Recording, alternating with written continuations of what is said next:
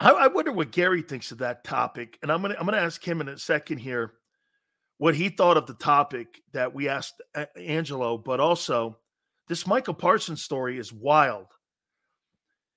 I think he's overrated. I do. I'm not paying $30 million for an edge guy. Okay? And let's bring Garry Cobb in right now.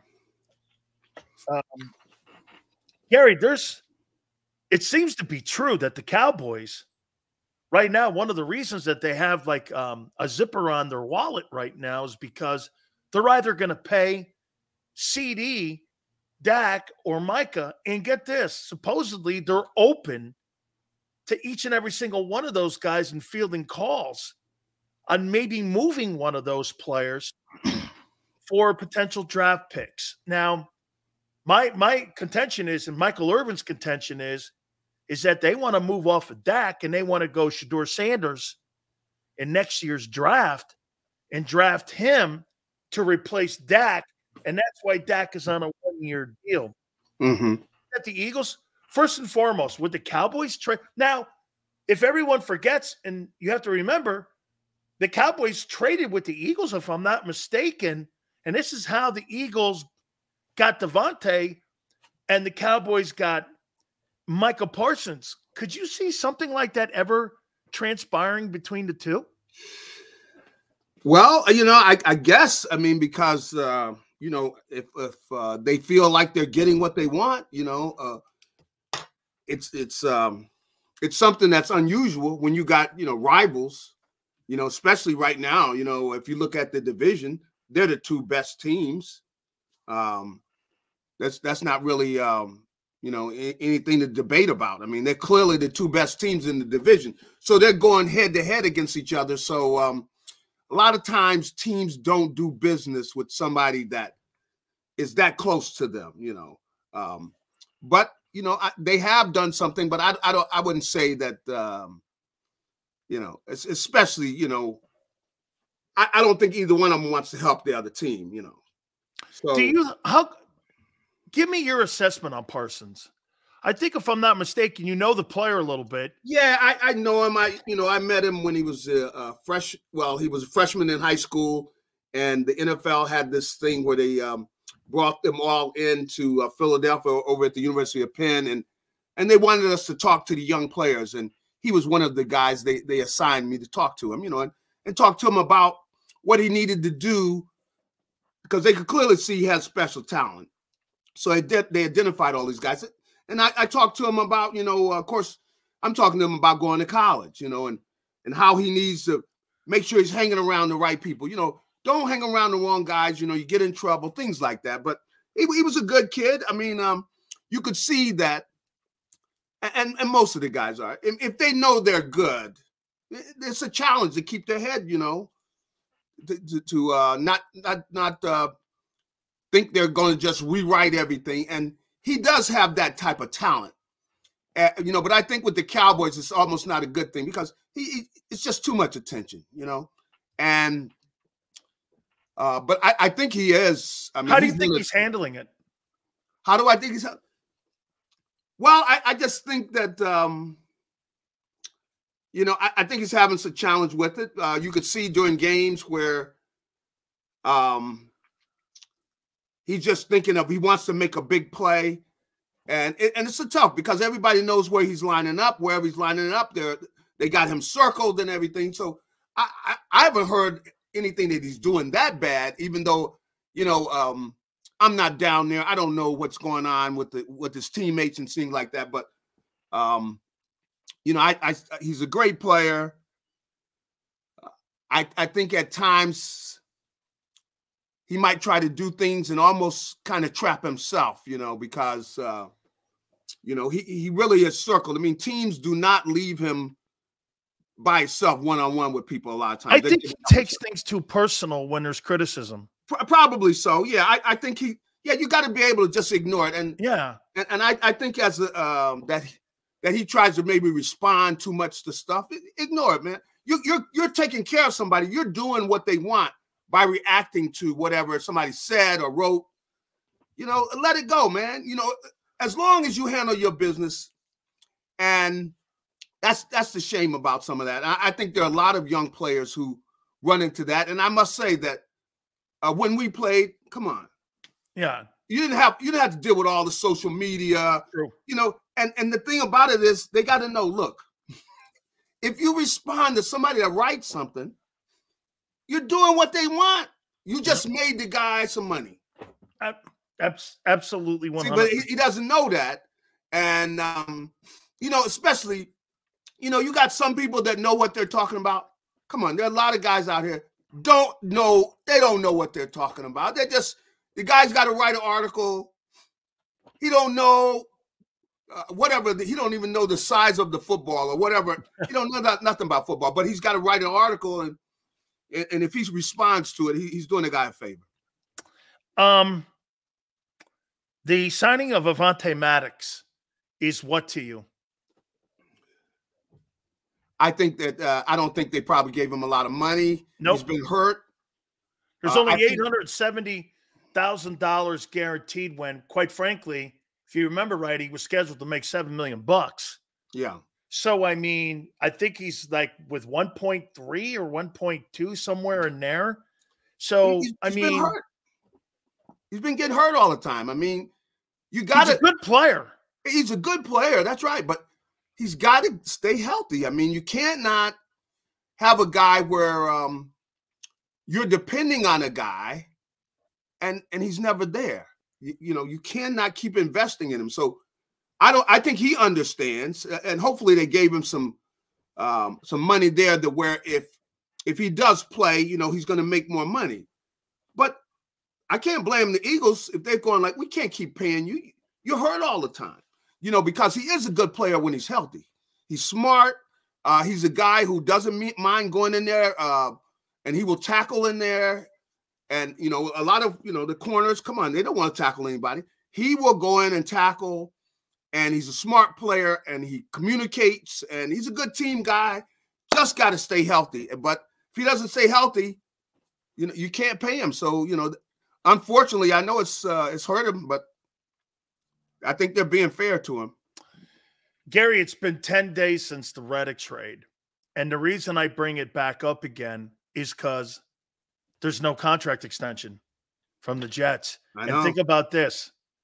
So the Jets, I think, are the only people that win in this, because I don't think the Jets are going to give him a contract extension, which would mean this. He plays out his year at $15 million. And I'm going to go somewhere with this here. And they draft an edge rusher, maybe the kid Dallas Turner from Bama. Mm-hmm. They're at 10. They trade back, and they get the kid Turner, or they get the kid Verse from Florida State. They get a compensation pick of a third rounder. Now, where I'm going with it is Devon Hargrave. He was on a 1-year contract, and the Eagles had made it very clear they were not going to bring him back. But he played it out. Yeah. Why isn't Reddick on this team? And the Eagles just didn't do this. You're going to make $15 million. And get this, you don't even get compensation for 3 drafts from now. So it wasn't like you're going to get something in return here in 18 days for the draft. Yeah. You have to wait 3 drafts for that. It just, why did they make him play out the contract like they did Javon Hargrave, who signed a $20 million per annual deal with the Niners? I'm still not getting this. I don't get it. I told you last week, I mean, come on. He's helping the Jets this year. Oh, yeah. Okay, now, if he's not going to be at the same price, I mean, if he doesn't get any money, come on, this makes no sense. And the Eagles are a now team. You see other teams, they're not now. They know they're not going to win anything now. The Eagles are coming in and going, look at our offense. That is a now offense, meaning we want to win now, and we plan on winning now. We didn't sign all these guys to go through the motions. We think we can win this thing. And that's, mentality and everything. And I think if I'm on the team, I'm going like, what are you doing? Doesn't make sense. Come on. I mean, I know none of the guys are going to say anything publicly, But how could they not go, hey, look, you know, we don't know what these kids are going to do. Come on. You guys don't know what these kids are going to do. Even the new guy. We're going to just give him away, and we get nothing this year, and we don't get anything we don't even get anything in 2025. It's 2020. 3 drafts from now, you don't get anything. Come on. And Reddick's he's playing for the same money. Come on. He would have made, and you know, people are now they're coming up, well, he would have held out. Why Hargrave didn't? And then, you know, I know this is a little off the charts a little bit, but Hassan Reddick was doing things business-wise here in Philadelphia. And him playing here fits. He's from this area. He's going to be back here, you know, after the season. And look, he's invested in this area. He would want to stay, and really, you know, it really kind of fits some of the things he's doing that he's here. So it doesn't make any sense, you know. Now he's not that far away, but he was doing things here as an Eagle and everything, and it just opening the door for other things for him after he finishes playing. He's from this area, but you give him away, and that's what it is. That's giving him away. You got nothing for him, and we're trying to win now. You tell us it looks like everything else. You're trying to win now. That's everything you're doing. Look at the move you make. You sign Barkley because you want to win now. This is what you're saying, and then you go give maybe, you know, definitely your best pass rusher. Your best defensive player. Come on. That makes no sense. I mean, they need to answer for that. Come on. What is it? I haven't heard the answer yet.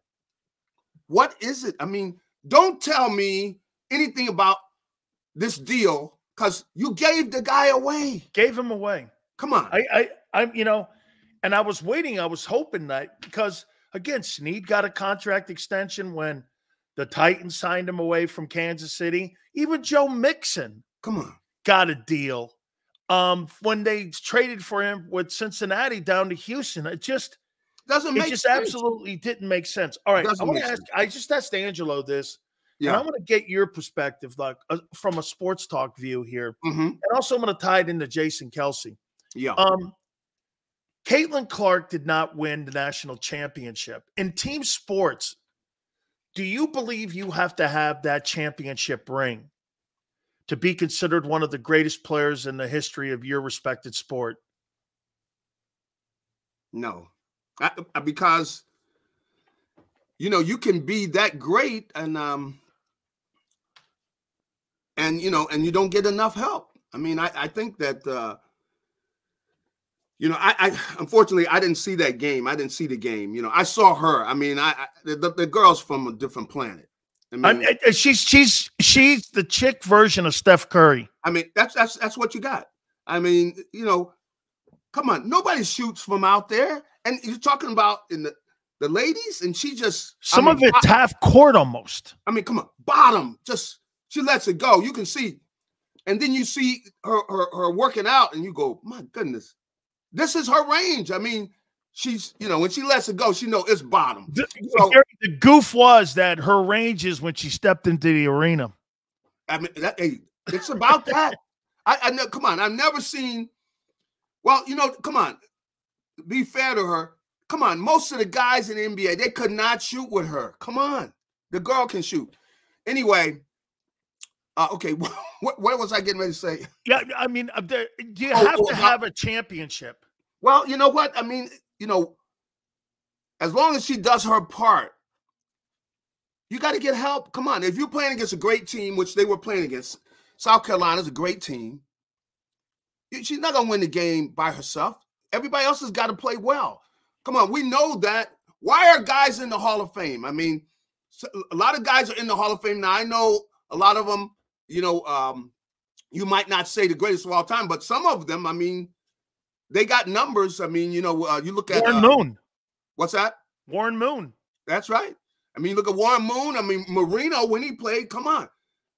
You know, they didn't have a full team. They didn't have a defense like a lot of the other guys have. And if you look at the great teams, they had a full team. Come on. Look at the great teams down the road. If you look at the old Steelers back then, oh, Come on. Yeah, Bradshaw was a great quarterback. Every offensive player that was a skilled player, the two receivers, one running back, and the quarterback, and the center are in the Pro Football Hall of Fame. That's right. And look at the defense.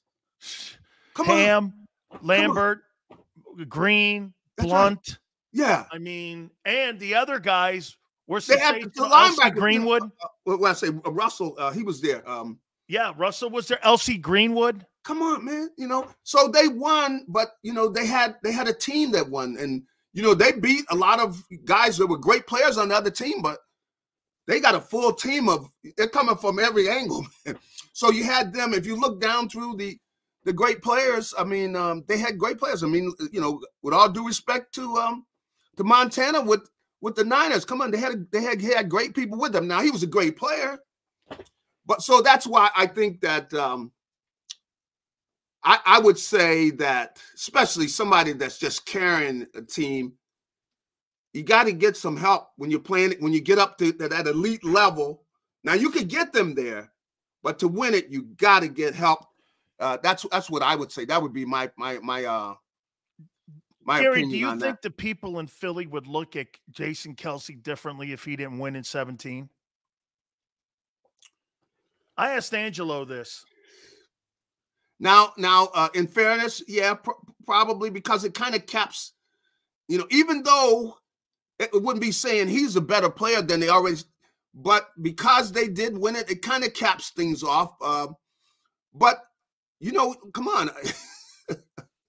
Nick Foles just basically showed up, playing out of his mind. And that's what's so crazy about that game. That guy was on greatness juice. Come on. He had to play his greatest game ever, and they still barely got out of there because that doggone Brady was still coming back, man. I tell you, and I mean, he was still coming back. And then threw for 500 yards, and they lost. Threw for 500 yards. And lost. And we were walking off the field, and I was out there, Brandon Graham. I said, Brandon, man, do you know how long it's going to be that people remember the play you made, dude? I said, dude, you don't even realize. And he didn't. He's walking off. He doesn't realize the play he made, he will forever be remembered because of that play. And they don't make that play, they probably end up losing that game, man. Absolutely. That doggone Brady, woo! But you need everybody else to play. And amazingly, the defense really, come on, they made that one play. The defense. It was totally, they made that play. And like you said, they got one stop. Yeah, one stop. Ball game. Because they weren't stopping them other than that. I've got to end it with this one here. Mm-hmm. So today, Andy Reid addressed finally Carson Wentz signing with the Kansas City Chiefs. They gave him $3.5 million. And Xander says that here's a guy that's probably played a total of 5 years completely, and he's made $150 million. I mean, and Andy says he's still got some ball left, and he's looking forward. You just mentioned Nick Foles. Could you see this? Mahomes goes down in the postseason. This dude takes – Andy Reid takes him, and they go all the way to the Super Bowl, and they win it. I'll tell you what, man. Hey, that's something – there's nobody on the planet who would be rooting for that in Philadelphia. The thing is, he's capable of it, but he is. He just have that way where he tries to force things, and if you do that, you turn the ball over. That's been his downfall. But if he will just play way he's capable, the guy should be starting in the NFL. I'm going dude, what is it you don't get? Don't force.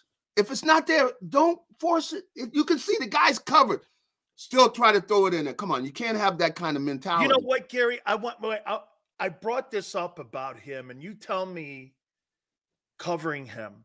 Yeah. I said prior to Los Angeles when he got hurt, that guy was playing like Josh Allen, the way he ran, the way he was physical. Yeah. Everything. And you were like, holy shit, this guy is something. He looked like Brett. I thought he looked like Brett Favre, the way he played. Yeah. Am I right to say this? After that LA game, the organization stopped running him, tried to make him more of a pocket passer, Reich leaves, holding the ball too long, patting the ball, sacks, fumbles, turnovers, all of that. Am I not watching the same thing going on with Jalen Hurts here? 22, he's electric. 23, he's not electric because they stopped running him and using the RPOs. Are we not seeing the same thing being done here to Jalen a little bit? Because people keep telling me that Kellen Moore is a great hire. Well, what exactly did he do with Dak in Dallas? I don't see it. I mean, the organization has too much. Do you think they have too much say in the direction of how they're coaching and developing Jalen? Well, I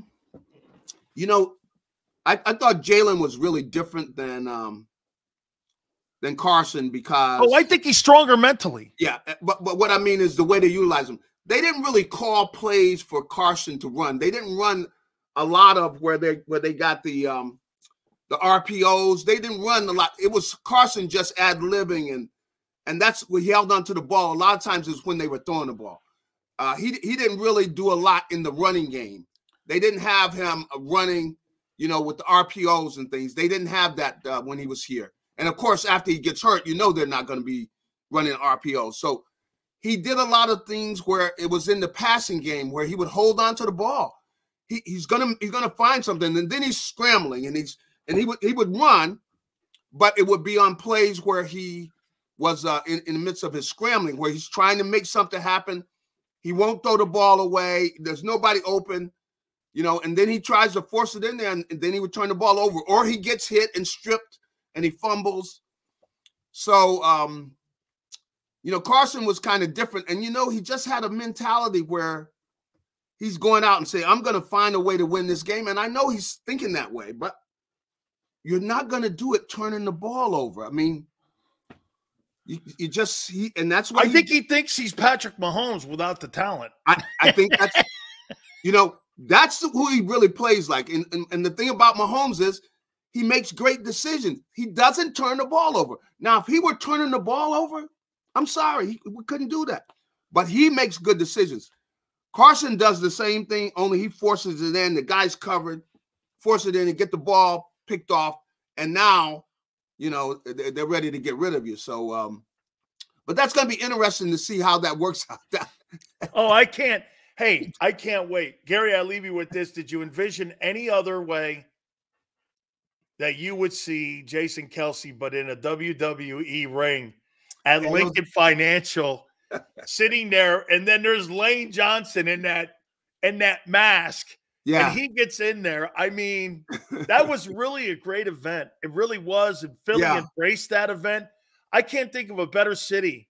I mean, I'll tell you what really did another city you played in. Yeah. Detroit's a really great WWE city because I think the third WrestleMania was there, and that was the one where Hogan slammed Andre the Giant. Yeah. And that was a great one too. So I mean, it was just a really great event in Philadelphia, man. Yeah, WrestleMania on Saturday. They did a great job. I'm glad they did that because it just have them go out, have some fun with that and everything. And hey, you know what I told The Rock? He goes, "Hey, I'm coming to Philly," and I go, "Hey, I'm doing heel stuff now." I go, "Just take a shit on Jalen. They'll hate you. Don't worry." He knows how to get the attention. He did. He surely did. Gary, thank you so much, my friend. All right, have a good one. You got it. That's right. Hey, Gary Cobb, don't forget, Fox 29, Philadelphia. Get a chance to watch him. Then again, it's not that hard to take a shit on Jalen. Just go 15 turnovers. Hey, done. By the way, I can't believe how many morons are in here. You guys are morons. It's a Monday. Hey, ECW was spectacular. Sills is obsessed with Hurts. No. Ty, I'm obsessed with good players. Hey, okay? That's not fair, LJ. That's not fair, okay? Yeah. That's not fair. Okay? And that's not nice. Okay? Yeah, hey, Ty, can't go 5 minutes? You kidding me? It's easy. See Jalen rolling around at the national championship game like he's a celebrity. Shit. Celebrity my ass. Celebrity. No, he's like a B actor. You know, you go watch them off-Broadway plays. That's who he is. He's off-Broadway. And watch this. Here's Patrick Mahomes. Here's Jay-Z. Here's Josh Allen. Here's Joe Burrow. And here's Jalen Hurts. Who? Oh, man. Who? Come on, Ty. Who's Jalen Hurts? Oh, yeah, that's the guy that lost his job at Bama with all that talent. Don't worry. Hey, Ty, here's how many games. As a matter of fact, I got a number here. How many games until he's replaced? Let's see. 17, 7. How many games until Jalen Hurts is replaced? I wrote it down. What do you got? Over, under. I got a number here. How many games until he's replaced? Brian says 15. Brian. 15. Lorenzo, 16.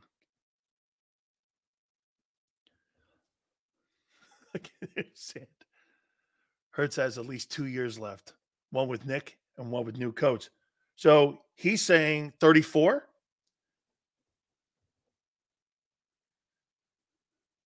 Xander says 34 games. Let's see here. John, this is crazier than I thought. 7. Clay, 1,600. Yeah, okay. Shooter, 4. He's not getting replaced. Maybe 4 or 5 years. The same as Allen. Big Sills, am I wrong? Thinking the Eagles are at most a 6-win team this season?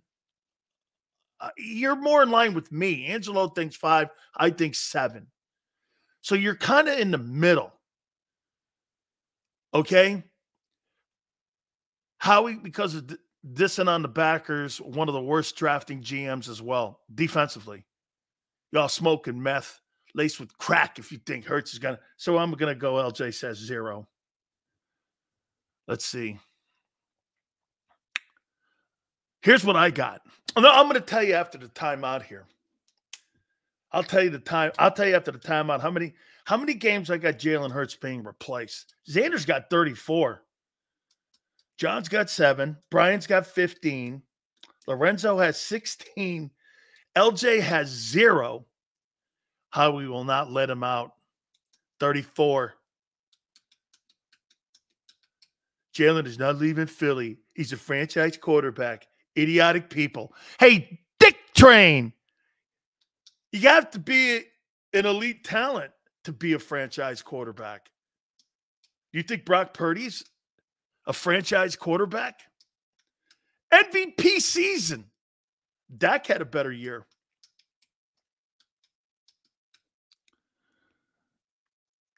Replaced by who this season?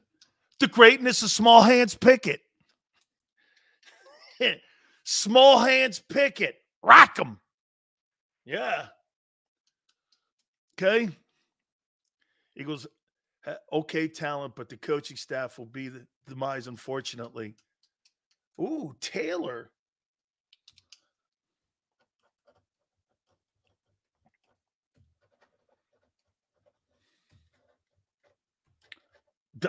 Taylor.